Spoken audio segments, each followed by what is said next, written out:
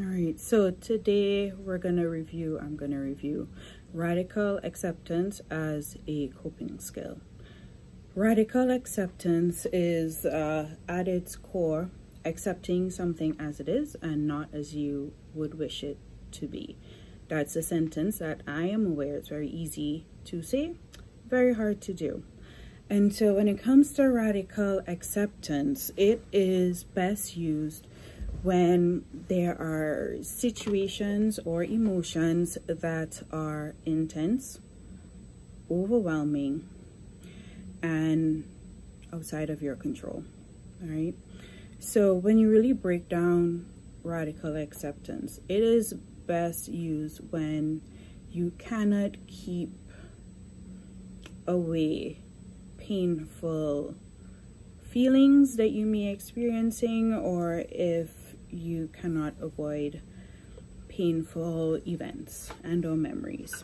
And when it comes to how you break down radical acceptance, radical refers to accepting something. It could be a small thing, all the way, totally, completely. All right. Now, acceptance does not mean that you condone the thing that you're attempting to radically accept. It does not mean that you approve whatever you're attempting to radically accept. It is accepting reality as it is and not as you would wish it to be. Radical acceptance takes work. All right, that's why I said it's easy to say, it's hard to do. It is best utilized for things that are not in your control. And the things that are not in your control is everything that is not your body, very basically. So there are a lot of situations that could be out of your control. Memories in where things were not in your control. All right. Other people's behaviors and how it impacts you. The other people's behavior, not in your control. You can use some radical acceptance to have it hold a different space in relation to yourself as a person, your psyche, and your mentality. To break it down into an example, I do a lot of work with folks who have experienced trauma. I'm not going to be using any sort of trauma examples. So there's that. Consider it a non-trigger warning. Yeah. All right. So scenario. You applied for a job. You got called in. You did the interview. You thought you aced the interview. Weeks later, you find out, oh, you didn't get it, right? You needed that job. You wanted that job. You felt that that was the job for you, right?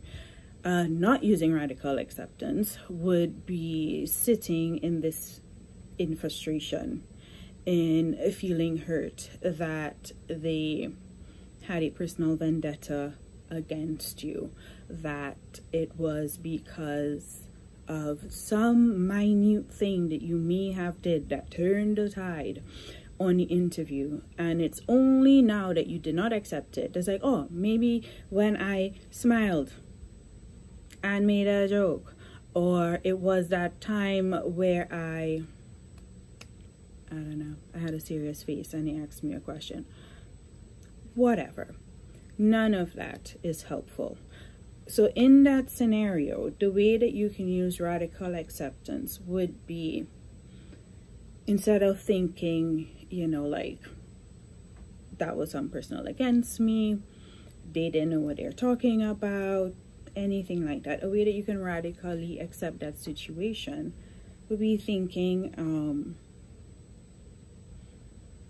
you can acknowledge, I was very interested in getting this job. And after doing the interview, they did not believe that I was what they were looking for. They interviewed someone, they met someone else who they felt better met their needs and what they were looking for. All right.